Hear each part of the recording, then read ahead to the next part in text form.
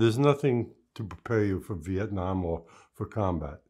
It is something that you just bite down on a bullet and deal with it. We were on 50% alert all evening, and they didn't hit us, but we had movement.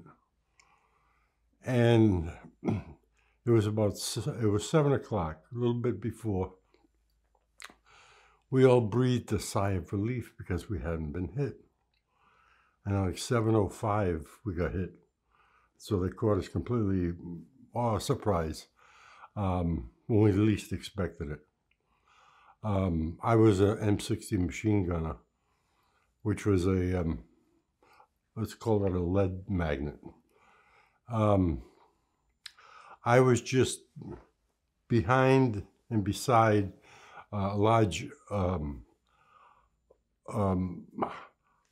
hardwood tree, about 16, 18 inches in diameter. And there was 4 other guys lined up beside me in different positions. And within the first 5 minutes, they took me out with a rocket. And it was an armor propelled rocket. And they shot it into the tree. And it took out all of us. And I had a friend of mine who was behind the tree. It blew his eardrums out and knocked him backwards. I got shrapnel in the face. I got it in the shoulder. I got some in the back. Afterwards, we weren't able to get dust off, so right.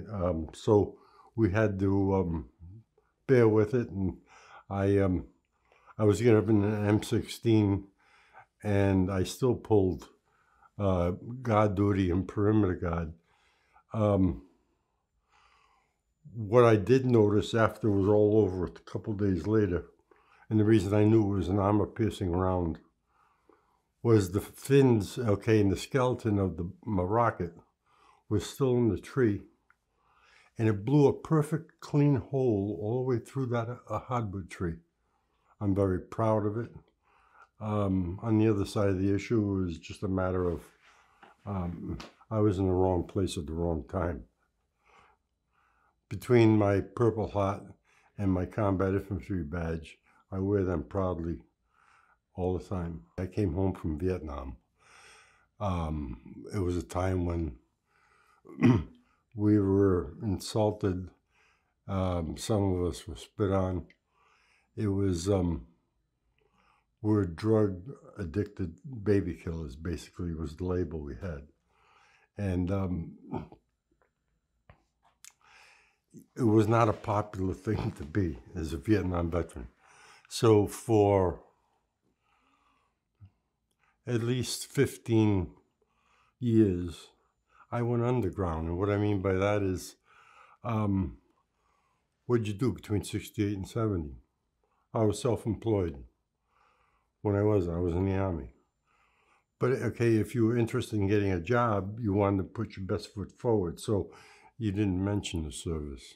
I didn't think I changed, but everybody else did. That was my opinion. And I couldn't wrap my mind around the fact that there was something wrong with me.